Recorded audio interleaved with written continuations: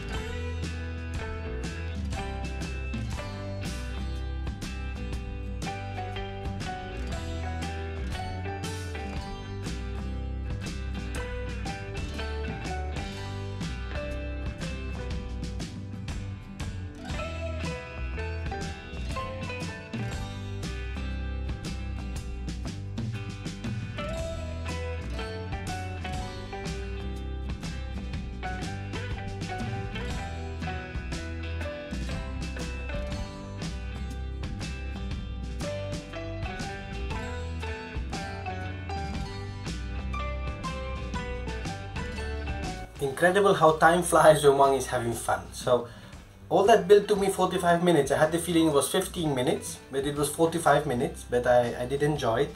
I haven't finished the wing, of course, still. Some considerations.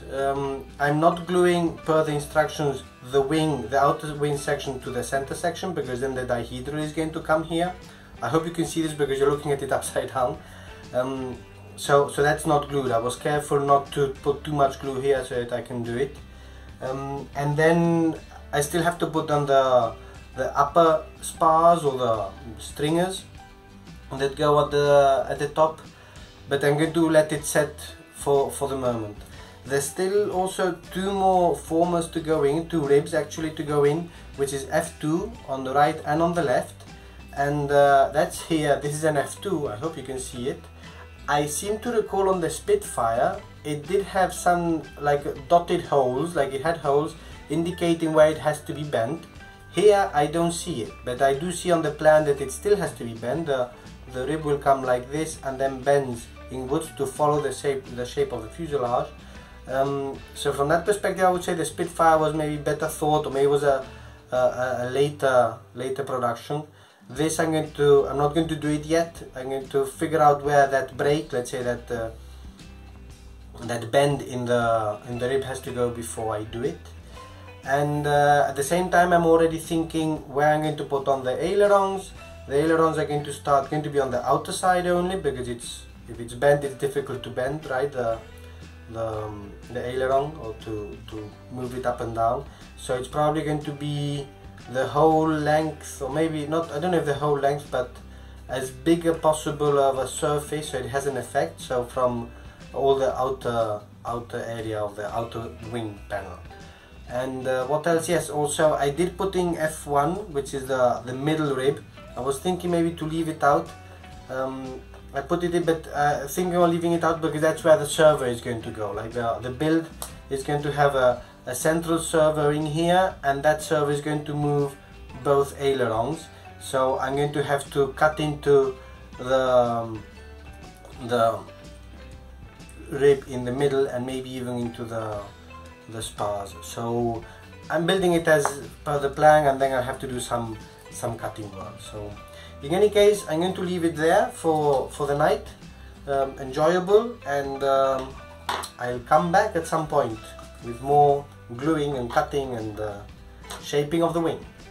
So now that the glue has set, the next step, what I've done already off camera, I've prepared the rest of the stringers to go onto the wing. So there are two that go in the center section on the upper side, and then there are two on each side of the wings.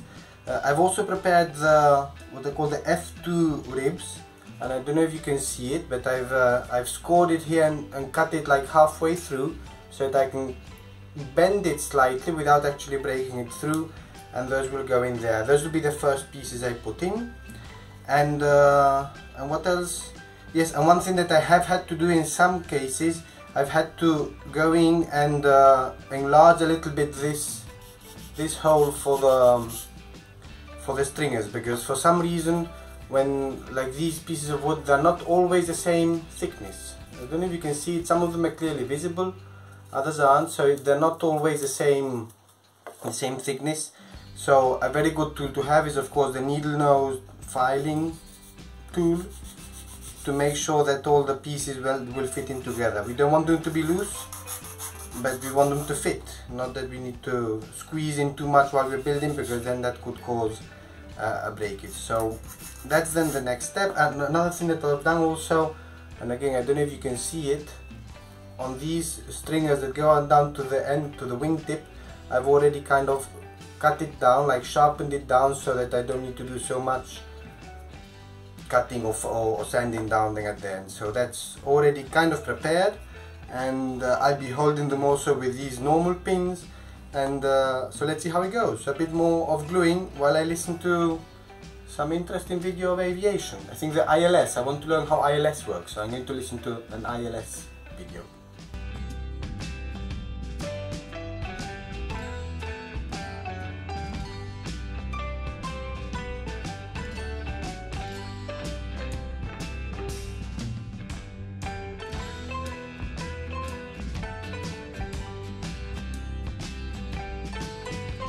And now all the pieces are glued in and pinned down so that they dry in the right position.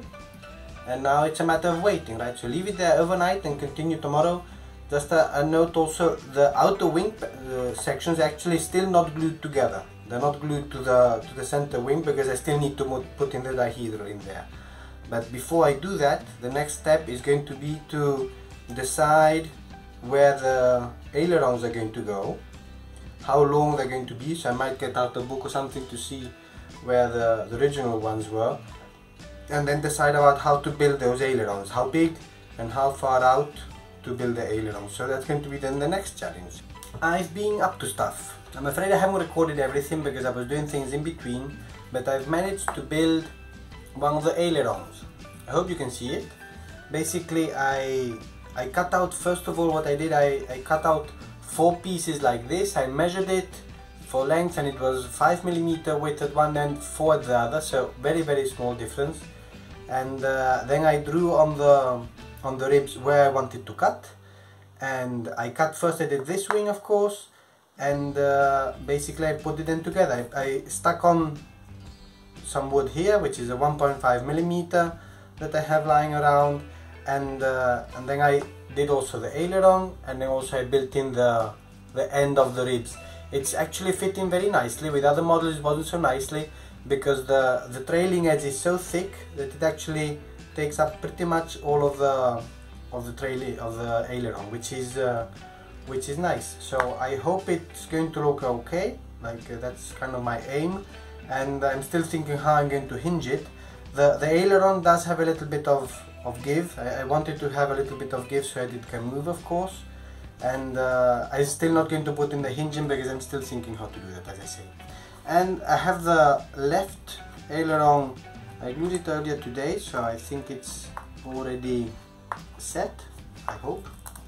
A bit stuck to the plastic, and this is the same, but I still haven't put in those little pieces. These are really, I didn't even cut it out. I just got some scrap, put it in there, and then cut it to shape, because it's so small. I don't know if you can see it, if it'll focus. It's so small that you can't really, there's no point in tracing out the shape and trying to cut it out. So this is then the other aileron. I'm going to sand it down probably so that it fits in loosely. I don't want it to be too snug, but loosely.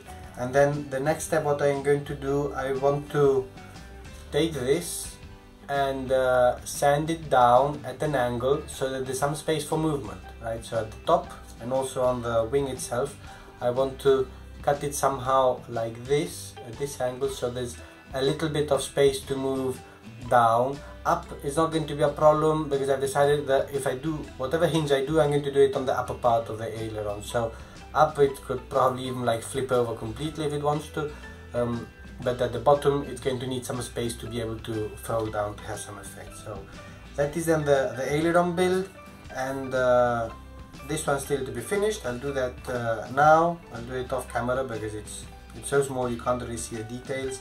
And then the next step is going to be to create a dihedral, and with that pretty much the wing will be ready for sanding and then for next step. So a bit of an update on how I'm doing things. I believe I've shown you the ailerons already, and I've already trimmed this one down so that if you put them beside each other, maybe the other end is better actually, you see that one has already been trimmed down. What I do for that, then actually I just took a pen and I drew a blue line, it could be a black line, doesn't matter, like a line on top, so that I don't trim beyond that line. That's the only important thing that I want to take into account.